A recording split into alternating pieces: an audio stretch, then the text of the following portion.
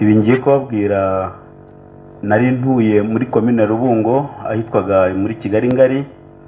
Komine Rubungo yari yegeranye na Kanombe, hari mu murenge wa Rubungo muri serire yitwaga Kigarama. Ni hariya mu nganda niho twimbuwe n'ibikorwa by'amajyambere. Ubu nkaba ntuye mu murenge wa Nyarugunga mu karere ka Kicukiro mu mudugudu wa Umurinzi.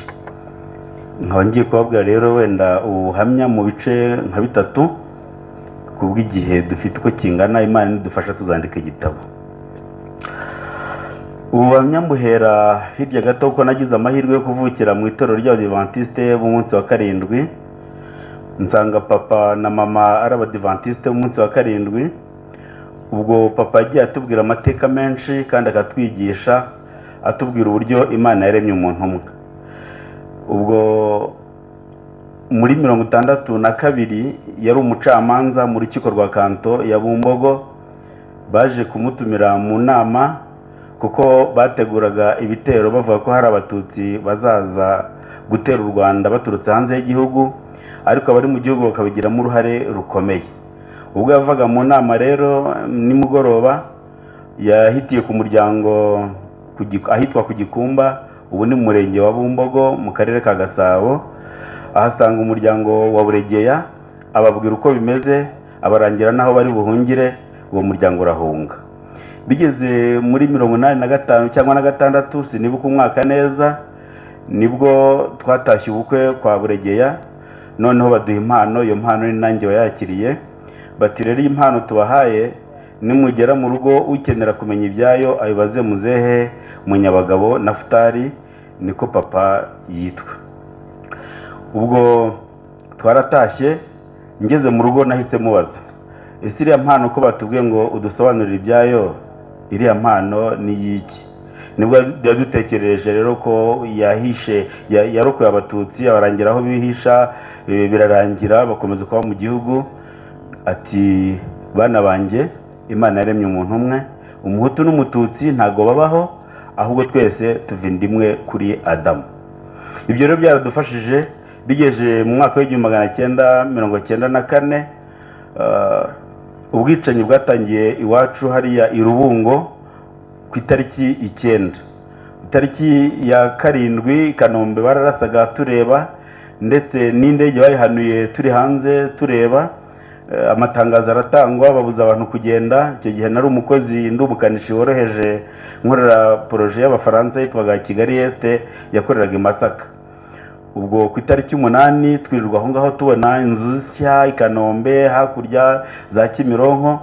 Hanyuma bigeje nimugoroba nibwo abantu bavuze batumva mukure guhunga, inkotanyi zigeze hafi aha ngaho. Twese twahunze igihiriri tujya ahantu hitwa Karama kuri centrale y'Abakatolike ihari, turaharara. Bukiye ku itariki 9 nibwo haje umugabo witwa Munyakazi uvuye i Remera, azana n'undi bari bari kumwe. Bombi bahageze bati buri wese asubire mu rugo. Uwo Munyakazi yari interahamwe.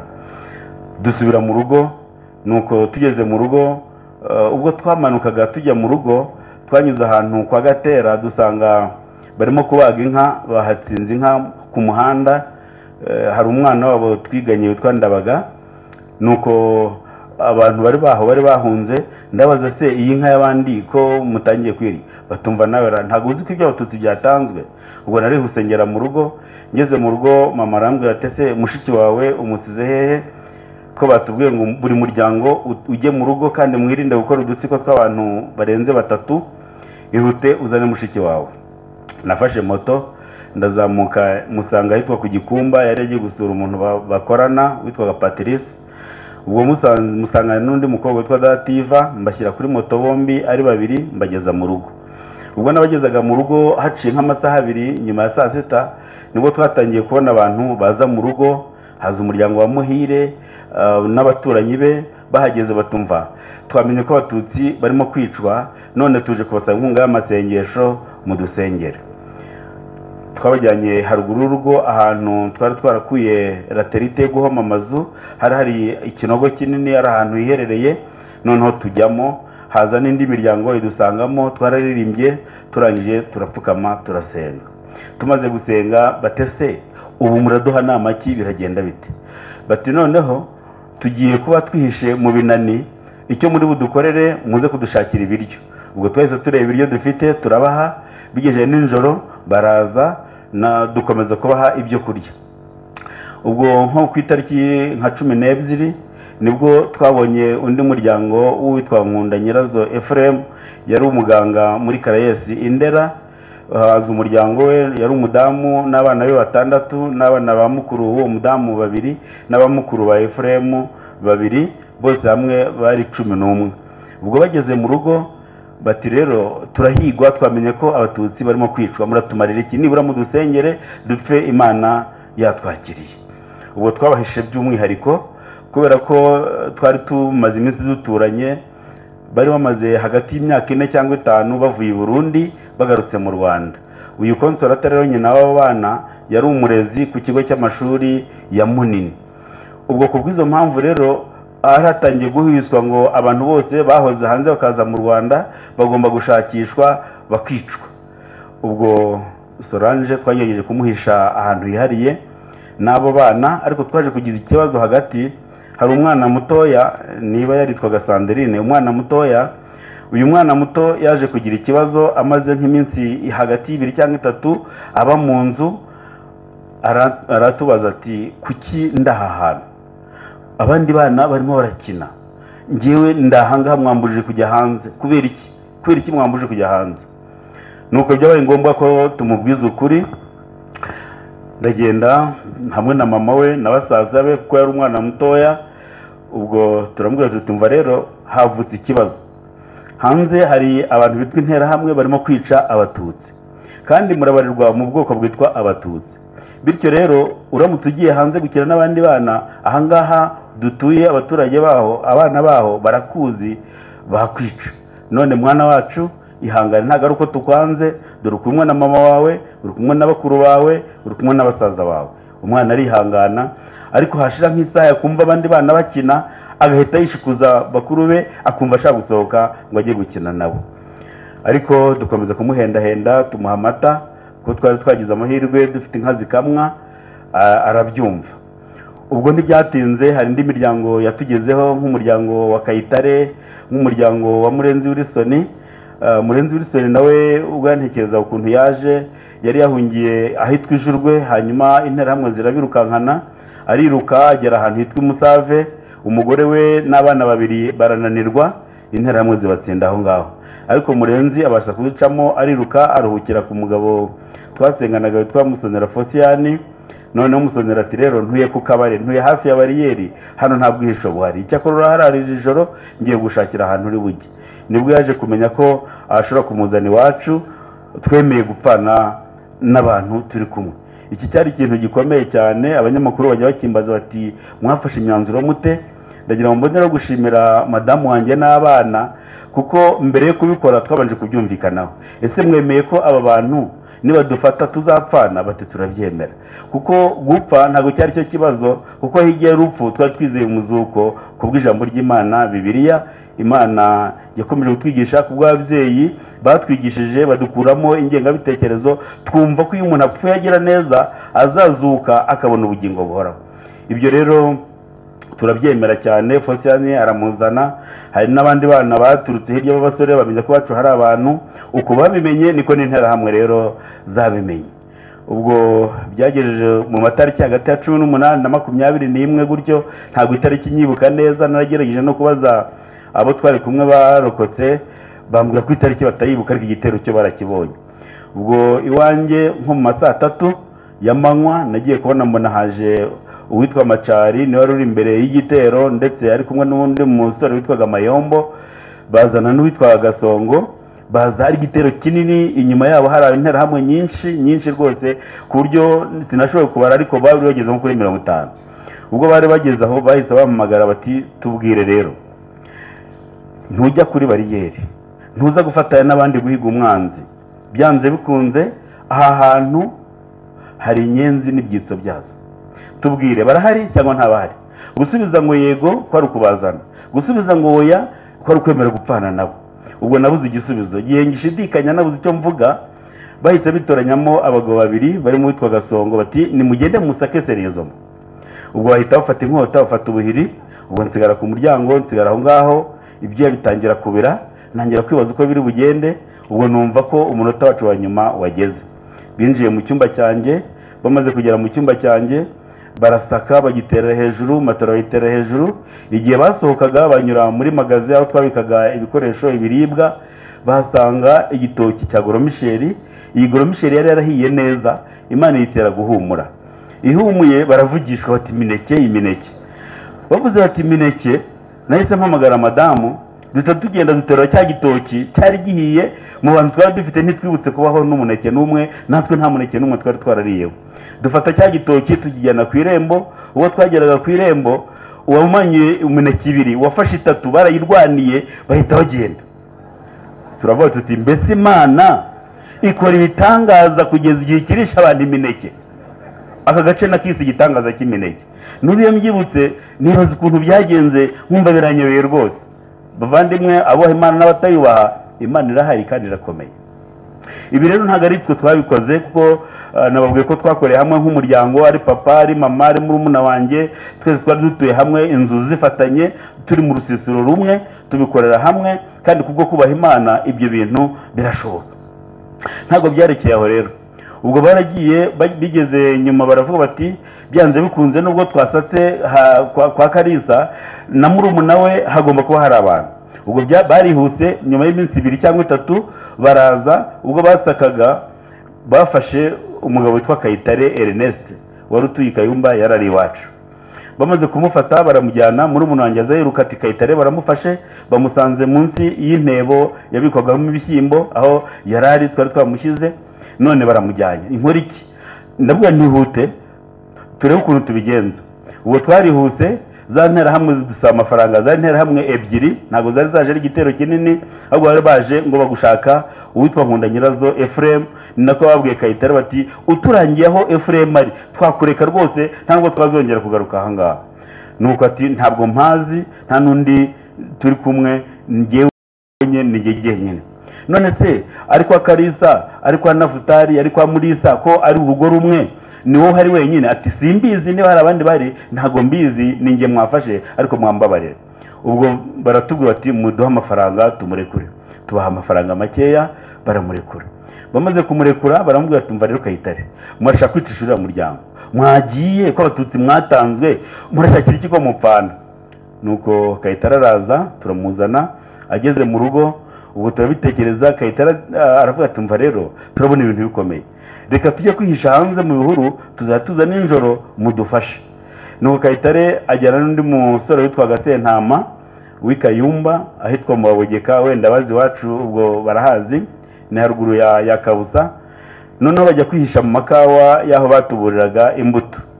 Ubwo bari bihishe aho muri ayo makawa, bwarakeye bugeze mu gitondo basanga bihishe hafi y'umuhanda mu rukerera mu masaha 11.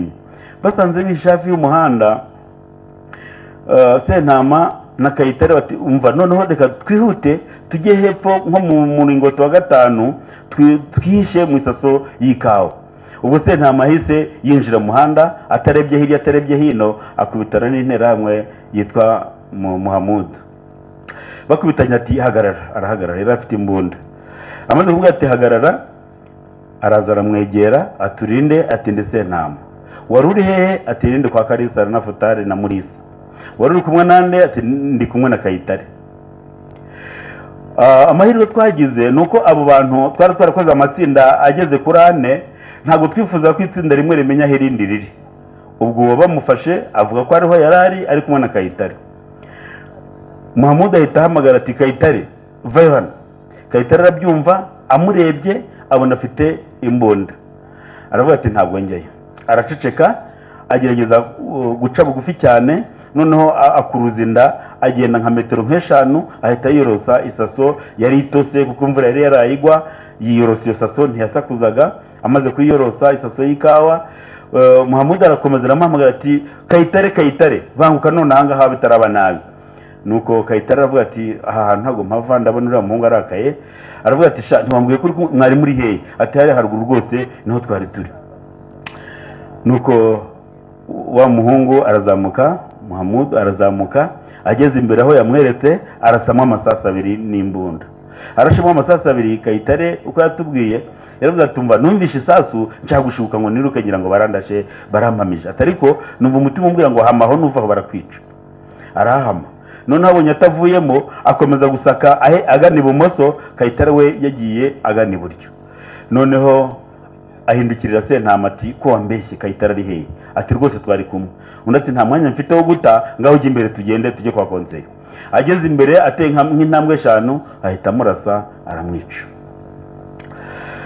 ubwo mu gicuku nko mu masaa 5 hafi saa 6 z'ijoro nibwo Kayitare yatugarutseho atubwira iyo nkuru ibabaje atubwira uko byagenze ubwo dufata umwanzuro wo gucukura umwobo twashobora guhishamo Kayitare ducukura umwobo twawucukuye iminsi 2 amajoro 2 noneho tumaze gucukura tubona umwobo baye munini dushobora gushyiramo abantu 3 tubashyira muri uwo mwobo tutwikiriza ubwatsi bw'inka ubwo uko byarushaka kugira ngo genocide karihe abantu barapfa hirya no hino niko bakomeza kuvuga ko umuryango wacu utajya kuri bariyeri byanze bikunze ko hari abantu ubwo intera hamwe zagarutse kudusaka ubwo zije kudusaka ziri hafi baravuga tumva rero reka kwitabaze intera hamwe z'Ikanombe nizo zizadufasha bazana n'abasirikare niko byagenze bazanye abasirikare bazana intera hamwe z'Ikanombe bageze ahantu hitwa muri gare ni hepfo ya Zamu noneho babona intumwa ivuga ngo ahitwa Ijurwe habariye imirwano ikomeye bishe umusirikari n'umupolisi wa komine ndetse n'intera hamwe none mubanze mutabara abo bantu batabo tuzabinyuguza reka tugende dutabara abo bantu ubwo dahihatsu bahise bayatsa baramanuka bajya gukinga bashyiramo izindi ntera hamwe baragenda bagijurwe barwaniyeyo iminsi igera kuri 3 iminsi 3 irangiye nibwo bongeye gutekereza kuza kudusaka noneho umuntu ava kuri bariyeri araza atubwira ati rero inama yanoganijwe ejo bazabasaka none namufite abantu rwose mwihangane muri ko mubigenza mu bakure mu rugo ubwo tubitekerezaho iryo joro nzamukana muri umuntu wanjye n'undi musore twaga Murokore tuyiremera Murokore Damascene noneho tujyana kwa Munyakazi Yohana yari mubyara wanjye atuye irubungo hejuru mu kagari ka Kinyaga turabiganira ati noneho reka dutunganye aho twabashyira wenda babaje ahangaha uwo dutunganya muri plafo ye twongeramo imbaho kugira ngo nibakandagira triplegisi zidahanuka cyangwa bakandagira nayo bakagwa kugira ngo bazicareho ubwo twaraye tubajyana ariko ntago twashoboye kugerayo kuko muri icyo gicuku twageze imbere dusanga bashyizeho ngo bariyeri y'irondo ya ninjoro tunyura mu mibyuko mu Masaka noneho ugiye kudukeraho barara mu Masaka bukeye mu gitondo ubwo twirirwa aho ngaho nimugoroba twongera kujya kubajyana tubageza kwa Munyakazi nuko nta nubwo cya gitero cyaje kudusaka noneho tubashyira muri plafo bamaze iminsi mike itarenze 3 nabo bamenya ko hari abatutsi bahihishe baravuga ati Munyakazi nawe ntajya kuri bariyeri nubwo ari umuhamya wa Yehova ariko abitse abatutsi nuko nawe arabimenya ahita antumyeho tujya kubazana ubwo twazanaga abo bantu 11 umuryango wa Nkunda Nyirazo Ephraim twageze mu Masaka duhunga ya bariyeri tuza gutandukana n'abana 3 bari muri uwo muryango abana 3 barayobye ntibakurikira uwari imbere nanjye sinamenye ko bayobye ko nari inyuma yabo nuko turabajyana nabyo byadutwaye hafi amajoro 3 kugira ngo tubagarure mu rugo ubwo twabagaruraga rero nyuma y'iminsi 3 hari urugo rwo kwa Feliciani nibo babashije kubona abo abana babonye batabishe baravuga ati twabakwa Nafutali na papa na mama niho bari nuko barabatuzanira basanga uwo muryango aho ngaho tugerageza guhindura n'uburyo bwo guhisha abantu tugerageza gushaka gufata ibitanda abana bararagaho noneho dufata isaso y'igitanda tukayiga ku nzu nk'isaso 3 turangiye dushyira udusego inyuma y'iyo saso y'igitanda noneho abantu bakajya ku murongo bakegama noneho mfata inzu yo hanze ndayikingura twari dufite inka zigeze kuri 11 nzangiye na papa zariraga mu kiraro noneho duca ubwatsi bwinshi hagati aho twari dufite impungenge z'abakozi bacu badukoreraga hari apagase bari hacumbitse bari baravuye mu mpunzi z'ibyumba barabagome cyane twari dufite abakozi bacu bo mu rugo noneho amahirwe twaje kugira baje kujya ahantu babazi inka bazana inyama bagejeje inyama mu rugo turabwo tutumva rero twumvikana hano mwabonye ko tutagiye gusahura tutagiye mu bwicanyi twibo turimo turasenga Imana nkaho mwadufashije gusenga muri ibi ngibi muhitemo guhamanga ibyo bintu mukabisuzaho mwabikuye cyangwa se kugenda bakabacumbikira mu kabana bahitamo kugenda ubwo tugize amahirwe bari bataramenya yuko no mu rugo hari abantu kuko twabikoraga mu buryo buhishe cyane. None bahitamo gufata utuntu twabo twangushye nuko baragenda, ubwo imirimo dusigara tuyikorera, dusigara duca ubwatsi, dusigara dukora ibyo byose, mbese twakoraga amanywa nijoro. Ubwo duca ubwatsi bwinshi dushyira imbere ya za sasu z'igitanda, tugaturaho ubwatsi bwinshi, none tukagira nk'imitwaro nka 50. Ubwatsi bugasohoka no mu muryango, tugakingura imiryango kugira ngo hatagira n'umuntu utekereza ko hari abantu. Kandi koko ubwo bagaruka kudusaka, abantu ba Sebuhinja baraje ariko baza ari bake, bagota urugo. Bamaze gugota urugo bati turashaka kwitwa Ephraim. Noneho barebye ntago bagiye mu nzu cyane, babona inzu hafi ya zose zirakinguye, barabahamagara bati muze dutabare, hari abatutsi babonetse ku Munini, muze tugende. Nuko baragenda. Bavandimwe, uru rugendo ntabwo rwari rworoshye, hari bimwe nibagirwa, hari bimwe ubwo nzaba nandika igitabo nshyiramo n'amafoto n'abagenzi banjye turi kumwe, tuzabyibukiranya tubikore. Ubwo ibiryo byatangiye kuba bike mu muryango wacu, twumva dukwiriye kujya gushaka ibiryo. Ubwo twamanukaga hari ahantu kwa Gasake, hari umuhungu twakoranaga witwa Nsengiyumva, yampaye ibiro nka 2 by'isukari. Hanyuma ndakomeza ati hepfo mu gishanga hari umusore wo kwa Rwakunda wari ufite imboga, genda hari imboga muzigure. Mbwira papa na murumuna wanjye, ubwo hari nko mu masaa 4, nuko turamanuka kugira ngo tujye kugura imboga hepfo mu gishanga. Ubwo turamanuka tugeze kuri bariyeri yari ahantu hitwa ku Kingabo, tuhasanga hari interahamwe nyinshi iz'iwacu ndetse n'iz'i Kanombe. Ubwo rero baduhagarikaga bafate mu ndebere rwose. Abantu b'abagabo bitwaza Bibiliya, bakitwaza agafuka, bakitwaza na radio. Koko nasoni ubwo papa bamukubise urushyi, bankubita ikibatira cy'umuhoro, bati nona mujye gushaka intwaro, musubireyo muze mufatanye n'abandi. Kandi atari ko ubundi tugize nabi, bagomba gupfa kuko n'ibyitso by'inyenzi. Murababona abantu bafite Bibiliya, agafuka na radio, bumva radio. Ibi ntabwo ari. Ubwo turihuta tuva aho ngaho turazamuka, tugeze haruguru dura n'abantu bari baturutse mu rutoki bagiye kuva muri iyo bariyeri. Umuryango wa Rudakobana Antoine ngo baravuye Gasagara bamenesheje, none bati tugiye kunyura ku Kingabo ture ko twaje kwisha mu gishanga. Tutereka da natwe badukubitiye kuri bariyeri, barabica rwose. Bati basubira mu rutoki, nabo barazamuka, bati ibyo byose tugiye gushaka aho twihisha, nta kibazo dufite, tumenyereye hanze turabikora. Nuko baragiye, naho bagize amahirwe yo kurohoka, uwo muryango uriho. Ubwo bigejeje nko mu matariki 28, iyi ni tariki ntazibagirwa kuko yari tariki ikomeye. Nibwo nagiye kubona mbona iwacu hahungiye abantu bavuye i Musave, bari abantu benshi bahageze. Muri umuntu wanjye yari akirutse malaria, nubwo twakoraga gutyo yari arwaye malaria ariko amaze gukira, amaze gufata agatege. None duhita dukora akanama kihuse, baravuga bati aba bantu ntago bakwiriye kurara ahangaha kuko ninjoro dufasha abantu, none abakwiriye gushaka aho bajya. Noneho reka nze mbajyane ku Munini, nibura bariho turara, hanyuma ubwo nibucya turamenya ikindi cyo gukora. Ariko mbere yuko abo bantu baza, nibagiwe gatoya kandi akantu k'ingenzi. Mbere nk'iminsi nk'ine nko matariki cya gitero kivuye mu rugo kimwe cyari gikomeye, nko matariki nka 25, sinibuka neza, nibwo nabajije Consolata mu Masorange, mbaza n'umuhungu we mukuru witwaga Bob, Nkunda Nyirazo Bob, ese ntago muziranye n'inkotanyi? Bati ntago tuziranye. None se ko bavuga ko mwavuye Burundi mukaba mwarakoraga inama, nta nama wagiyemo? Solange ati Kalisa, iminsi tumaranye koko namenya n'inkotanyi nkabiguhisha. None se ko akaga murimo siko turimo, murabona ukuntu ibintu bimeze. Ubwo twafashe abahungu 3 barimo Nkunda Solange na ngirango na Gatama n'undi mwana witwaga muri Ndahabi. Tutumva rero muri abasore, uwo mugiye kujya ku rugamba, twumvisha inkotanyi ziri Bumbogo, mugiye kuzamuka muri iri joro, nimugerayo mubabwire amateka n'amakuru, nta nubwo tubarusha kubivuga, mugende mubabwire ko tumerewe nabi badutabare. Nuko abasore baragenda. Ubwo buracya turabategereza ntitwashobora kubabona, bukeye turabategereza ntitwashobora kubabona. Iminsi 3 ishize nibwo noneho abo bantu bashoboye kuza bavuye Indera, batubwira bati Indera komine Rubungo yafashwe, bati Ikami hafashwe, natwe turimo turahunga. Abo n'abantu batahigaga. Nuko bageze mu rugo nibo nafashe mbajyana ku Munini.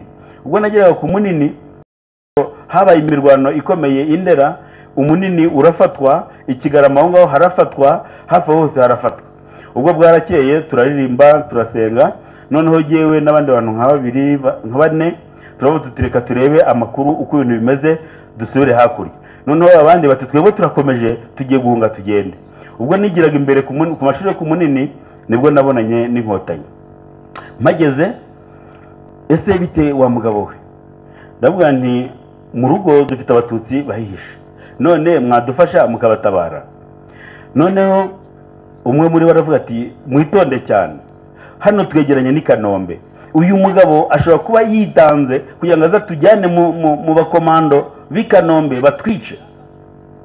Nagize amahirwe rero yuko nyuma yaho ngaho naje kubona n'umwe muri abo bantu twabonanye bari ku munini warutuye hafi kwa Fanderivini Indera.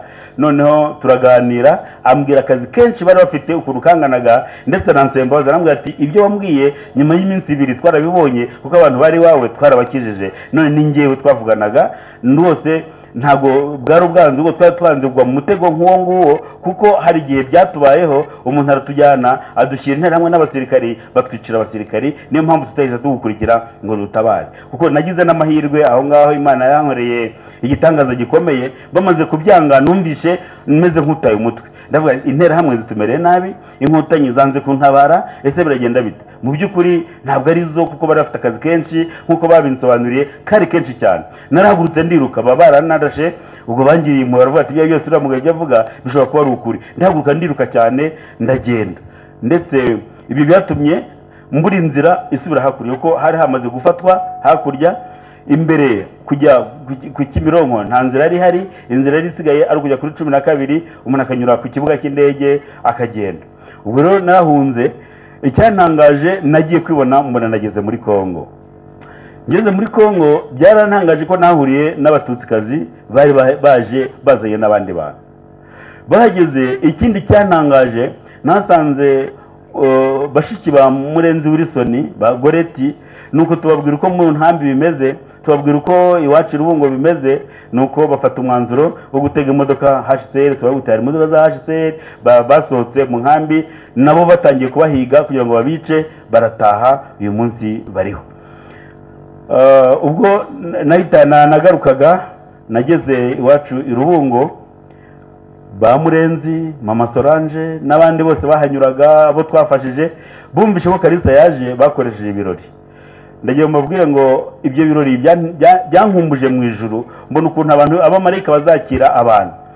Baranyakira, banyikirana urugwiro, turasangira, turanezerwa, turishima cyane. Ndavuga nti Imana ishimwe kandi himbazwe kubw'igikorwa yadukoresheje, ntabwo ari twebwe ni Imana.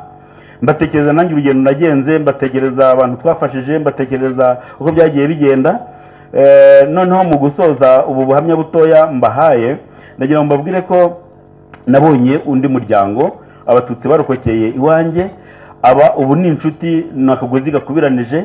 Nibyo byatumye ndetse abo nakwita bene wacu ubu baranyanga ku rwego rwo hejuru, ku buryo batumye umuntu ntaza amazina, araza arambwira ati Kalisa, ese wowe umpamagaye mu izina urinde? Ati sinkeneye kumenya,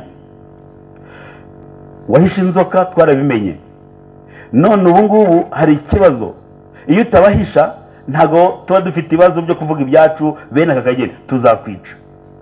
Sinihanganye, nahise nihuta mbibwira umupolisi wari uri kuri komine Rubungo, byari bitangiye guhinduka akarere, nuko mutekereza uko ibintu bimeze, bagerageza gukoresha inama, bavuga ko bagomba kujya baturinda mu rwego rwihariye, mu buryo bwihariye. Ubwo rero ibyo byose ariko twavuze tuti kubw'Imana naho batwica abantu babayeho tuzazuka kandi tuzabona ubugingo buhoraho. Ejo bundi mu myaka 3 ishize nagize amahirwe umuhungu wanjye ukurikira umukuru witwa Bineza Samuel yagize ubukwe, dutumira abantu kugira ngo baze kudutahira ubukwe. Ubwo natumiraga abantu, Mama Solange yagize amahirwe kujya muri Canada, afite n'umwana uri mu Faransa, ndetse n'undi Bob Nkunda ari muri Afrika y'Epfo n'ubu ni hakiri, ndetse n'umuhungu wanjye nawe yashoboye kugera muri Afrika y'Epfo, bari hafi baraturana barasurana. Nabatumyeho nti rero dufite ubukwe, ubwo Solange yahise ahamagara abana aho bari hose ati nyamuneka nonaha ibyo mwakoraga mu bireke, ufite akazi asabe konje, uwigaga mujye gutaha ubukwe bw'umuvandimwe wacu Kalisa. Icyo kintu cyaranyubatse kuri urwo hejuru. Bafashe indege bagwa i Kanombe, barampamagara, twamaze nk'iminsi 2 tuganira, numva amarira atembye ku matama, amarira y'urukundo, y'ibyishimo. Ndavanise ubumanda koko niwe wabigenje icyo kugira ngo abantu tu'umuryango umugozi umeze gutya. Reka mumfashe rero dushimire leta y'ubumwe. Ejo bundi ku itariki ya mbere y'ukwezi kwa kabiri, Dr. Meya w'akarere ka Kicukiro n'umuyobozi w'umurenge w'umurenge wa Nyarugunga barampamagaye bati waruzi n'ikindi ntabwo mbizi, bati muri ibi birori ufitemo ijambo. Ku itariki ya mbere y'ukwezi kwa kabiri bangabira inyana y'ishashi, Imana ibahe umugisha. Bampa umudari, banyambika umurinzi w'igihango ku rwego rw'umurenge. None mpagaze imbere y'imbaga ingana itya y'Abanyarwanda nihanganisha abacitse ku icumu kandi mbararikira kubaha Imana. Nsaba ababyeyi bagifite ingengabitekerezo kuyifasha hasi. Hariya kuyishyiga abantu tuganira, ngira amahirwe yo kuganira n'abasore n'ejo bundi ku isabato nahamagaye abasore i Rubungo bageze kuri 50 turaganira, mbabwira ko ibitekerezo bya mbere ni ugukunda Imana ubivanye ku mutima, waba utayikunze ukabireka ntukore uburyarya. Noneho ugakunda mugenzi wawe nkuko wikunda, kuko umuhutu n'umututsi tuva amaraso amwe, turi bamwe, kandi Imana izaduha ubugingo buhoraho kimwe, kandi Yesu yadupfiriye twese. Basore nkunda rero, nyamuneka ntimwumve ibyo abasaza bababwira, ahubwo mwigire kuri Bibiliya, mwigire ku bafite ibitekerezo byiza kandi byubaka. Imana ibahe umugisha.